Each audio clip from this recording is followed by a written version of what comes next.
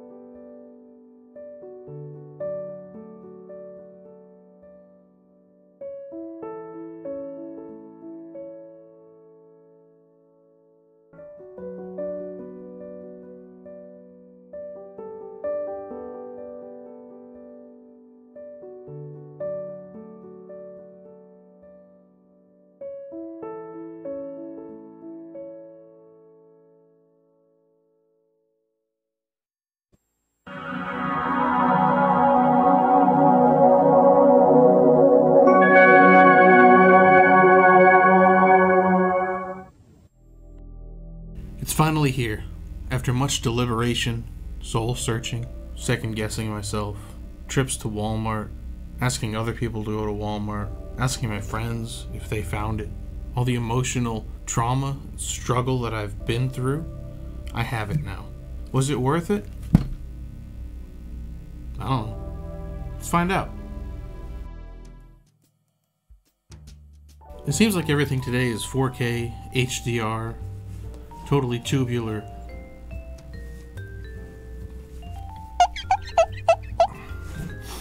Now VHS has been on the rise for quite some time, more as a nostalgic kind of throwback, although some younger people, they seem to be into it for the novelty, as am I. I don't really generally watch. I do watch my VHS tapes. It's more of a novelty kind of nostalgic thing for me. It's not like I prefer to watch things on VHS. I'll always want to get the highest quality that I can, but it is fun, I think, to watch these kind of things in a lo-fi format where everything is so clean and pristine nowadays. It's fun to kind of go back and take a look at some of these films through a different lens. So when I saw that Terrifier 2 is being put out on VHS, I thought that looks really cool, and it was a good price point, $30 think it was $29.99, so about $30. Now, these were shipped to several Walmarts across the country. Not every Walmart got these. I think it was about 4,000 Walmarts. From what I could tell from when I went and looked for them, it looked like you could fit about 5 of them on the shelf, and they were never restocked. So I'm assuming that Walmart only got about 5 copies per store. So there are a decent amount of them out there. The problem is, it seems as though, which tends to happen when there's no cap on purchasing limited items, scalpers had a field day with this item. You know, it's a shame when they're then selling them on eBay for ridiculous prices. It seems like these were reasonably priced on eBay. I believe most of them were going for about $60. Now, I should straight up say, I obviously, if you saw the intro to this video, I did buy this on eBay. And that's because there's just no way to get a hold of these right now. I do believe Walmart will be restocking these. They were such a popular item. I think that they're going to restock them. Now, I don't know for sure, because that also comes down to sourcing the VHS tapes, which in today's world can be a little finicky. So, full disclosure, I did buy this on eBay. I was not able to find it in the store. Maybe your luck will be different, but at this point in the game, this has been out for a couple days now. You might have to wait for a restock in a month or so, maybe, or bite the bullet and buy it on eBay if you really want it. But all that out of the way, I really wanted to take a look at this and actually pop this into my VHR.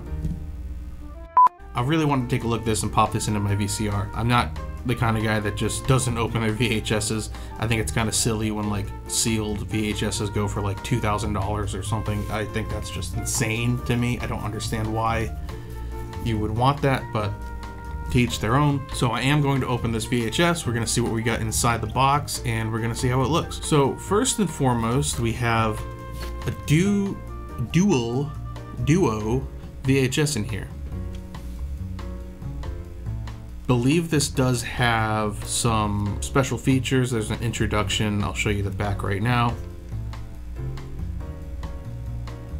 There's an introduction by writer-director Damien Leone, Terrifier 2 Convention Phenomenon Featurette, Art Crispy's Scratch and Sniff sticker, Screambox 30-day free trial, and I believe that's it. As a Screambox logo on it, Bloody Disgusting, Cineverse, Broke Horror Fan, and Witter International.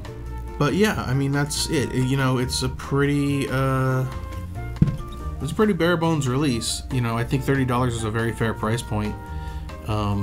You have to decide for yourself if it's worth the $50, $60 it's going for on eBay currently. So, with that out of the way, let's break the seal and take a look at what's inside.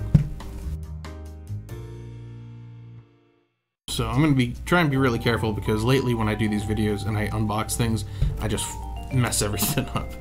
So, like that.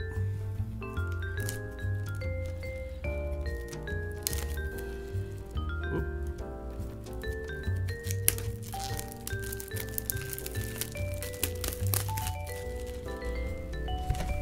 So it's just a regular old cardboard sleeve, whatever you want to call it, like you'd get on a standard release. Not clamshell, nothing like that. I can see the stickers already falling out of here, so let's go ahead and pull these tapes out. Oh, that's kind of cool. So here you go, cassette 1. Now I'm not sure what kind of VHS this is.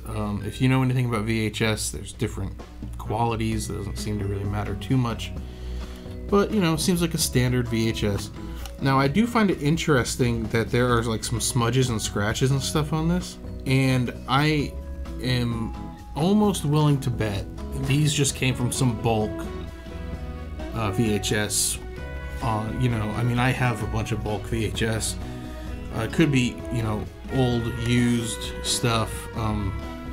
I don't believe they manufacture VHS anymore. I could be wrong. Correct me in the comments if I am wrong. I would love to know. But I do think it's cool that the spindles in there are black, and the spindles on the back are also black. That's pretty nifty. I do like that a lot. Let's look at the second one. I'm sure it's the same as the first one. Oh, interesting. Oh, that's not good. The second one is not Does not have the black spindles. This is just actually a regular VHS. But I did notice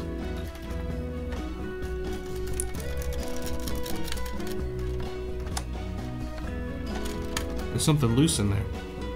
I don't know if this will come up on camera. This is definitely a used VHS, which is fine. Totally fine. But I was curious about how they were going to go about acquiring these VHS tapes. And that leads into my point, like I said before, about restocking these. I don't know what the manufacturing process looks like for this. It might be a while before they can get more out. I don't know. You see this little smudge on the back. Again, I'm not complaining about this. I just think it's interesting how they got these VHS tapes. So maybe I'll open this up later and see what's rattling around in there. So this is cassette 2. We have cassette 1 and 2. They both say 138 minutes. So I imagine it's recorded in standard mode. Otherwise they'd be able to fit it all in one, I think, but it would be probably a low quality. Before we pop these in, this must be for the trial. Screen box for 99 cents is what it says on the back. I'm not going to show that. I don't know much about Screenbox. If you use Screenbox, let me know what you think. I mean, I'm a Shudder. I've always had Shudder. I'm not really too familiar with Screenbox and what the differences are. I see it does have a couple movies that I don't believe are on Shudder, but this could be old. I don't know. Then we have a Scratch and Sniff sticker, which is a hacksaw. So that's kind of cool. Let's see what it smells like.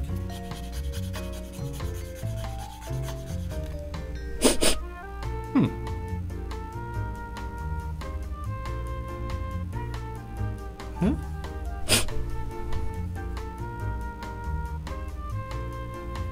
That's supposed to be a reference to something? I don't remember. This smells like... It smells like some kind of lotion. It smells like vanilla ice cream almost. Like vanilla lotion. Interesting. Oh, it's Art Crispies. It's Art Crispies Scratch and Sniff sticker. So that's what it smells like. It smells like Art Crispies cereal. It does have like a sugary scent. That's really cool. So yeah. But that's it, guys. That's all that, that's all she wrote pretty much. The 2 VHS tapes, a Scratch and Sniff sticker, $30. I think it's a great deal. Again, you have to be, you have to decide for yourself if you want to feed the scalpers. Unfortunately, that's the world we're living in. It is what it is. So I'm going to give these a spin. On the, you can see what they look like up close. And then we'll pop them into the VCR and see what it looks like. So be right back, guys.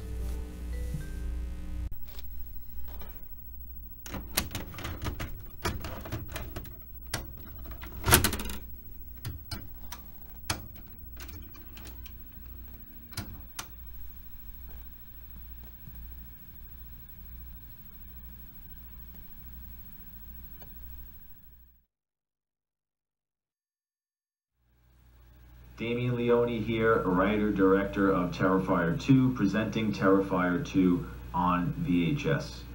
The VHS format holds a very special place in my heart because when I was a kid growing up in the late 80s, early 90s, I frequented this mom-and-pop video store called Pick-a-Flick, and that's where I discovered many of my favorite films of all time.